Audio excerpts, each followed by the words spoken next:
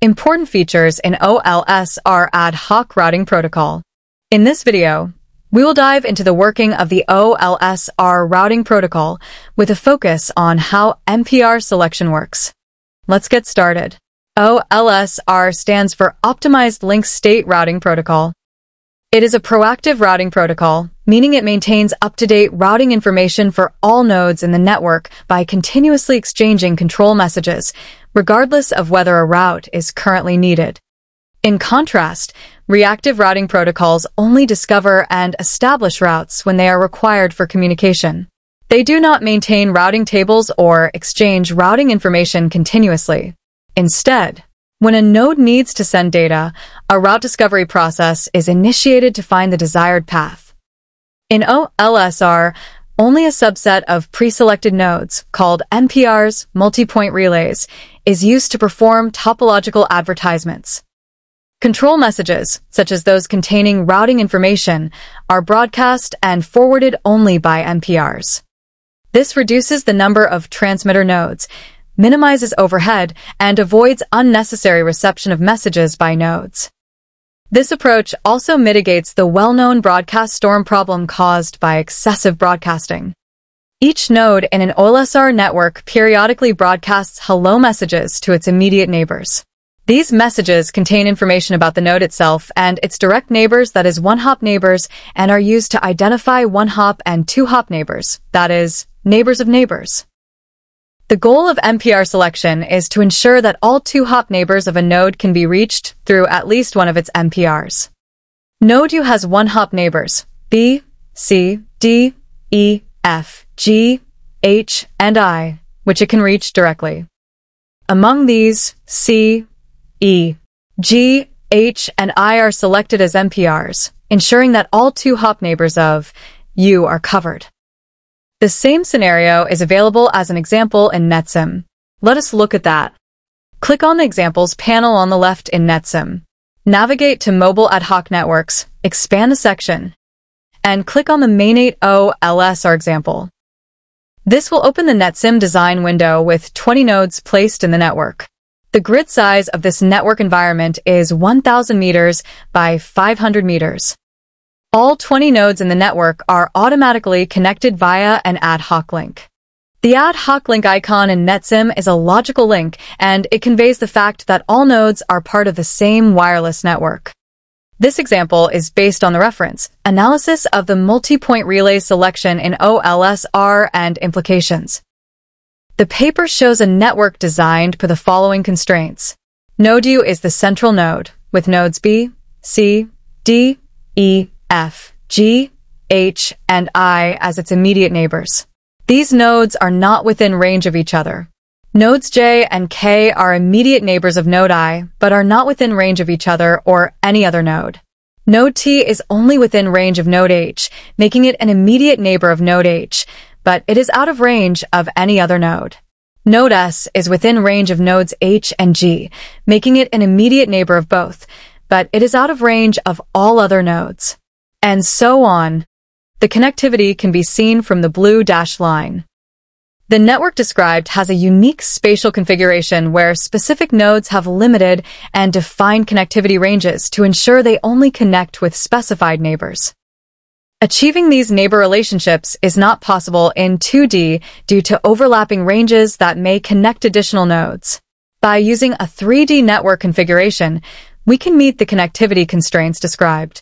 The exact X, Y, and Z coordinates of the nodes are provided in the documentation accompanying this experiment. Having set up the network, we next view the node configurations. Go to the Properties section on the right side panel, expand the properties, and navigate to Network Layer. The routing protocol configured is OLSR along with its specific parameters. Hello interval, refresh interval, TC interval. These parameters are set to default values, but can be customized by users as needed. All other layer properties are also kept at their default settings. Now click on the ad hoc link. Under Link Properties, expand the properties where users can configure medium properties. In this example, The channel characteristics are set to path loss only, and the path loss model is set to range-based with a range set to 130 meters. Next, click on the Plots/Logs tab in the right side panel. NetSim provides various inbuilt plots and logs.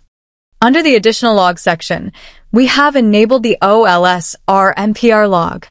Then, click on the Configure Reports tab. As you can see, the Packet Trace option is enabled. Now, click on the Run icon from the Quick Access bar and run the simulation for 50 seconds. Once the simulation is complete, you'll see the results dashboard. Navigate to the Logs tab in the dashboard and open the file OLSR neighbor MPR logged CSV. Wait for the Excel sheet to load. Here's what the log file contains. Time in milliseconds. The time at which the MPR set for a specific node is updated. Device name. The name of the current device for which the MPR set is calculated. Device ID. The ID of the current device. MPR nodes. The MPR set selected for the device listed in the device name column. One-hop neighbors. The set of nodes that are one hop away. Two-hop neighbors. The set of nodes that are 2 hops away. Now, filter the device name column to U. In the log file, we see that the one-hop neighbor set selected for node U includes E, I, B, F, C, and G. At the very beginning, the 2-hop neighbor set consists of node P and N. While there are other nodes through which node U can reach P or N, node E is the only node through which both P and N can be reached simultaneously, giving it a higher degree of connectivity. Therefore, node E is selected as the MPR for node U. This is reflected in the log file. After the second iteration, the 2-hop neighbor set consists of P, N, and L. The one node through which you can reach P and N is E, and the only node through which you can reach node L is node C. Therefore, node C is added to the MPR set. This can be seen in the log file. As we scroll down further, we observe the 1-hop neighbor set, 2-hop neighbor set, and MPR set getting updated over time. Eventually, the MPR set stabilizes and includes C, I, G, H, and E. From theory, the MPR selection occurs in 2 stages.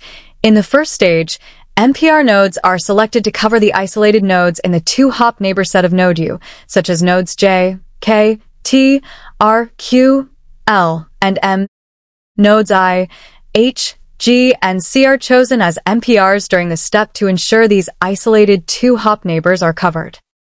In the second stage, the process considers the 2-hop neighbors of node U that remain uncovered, specifically nodes P and N, along with the 1-hop neighbors that have not been selected as MPRs, such as nodes B, F, E, and D. The selection focuses on nodes with the highest degree of connectivity. For instance, node E is chosen because it covers both nodes N and P, whereas nodes F and D each cover only one 2-hop neighbor of node U. This approach to MPR selection is based on maximizing the coverage of 2-hop neighbors while minimizing the number of MPRs by prioritizing nodes with a larger degree of connectivity. Nodes L and M are reachable through node C, so node C is selected as the MPR. Node B has no connectivity to any other node. Node N can be reached through node E, which also connects to nodes O and P. Therefore, node E is selected as the MPR. Since node P can be accessed via node E, node F is not selected as an MPR. Node G connects to nodes R, Q, and S, giving it more connectivity, and is thus selected as the MPR. Node T is only reachable via node H, making node H the MPR for reaching node T. Nodes J and K are accessible through node I, so node I is selected as the MPR. The log file shows the MPR set selected for node U. It is as C, I, G, H, E. NetSim's MPR set exactly matches with the MPR set obtained from theory in the paper. Thank you for watching the video.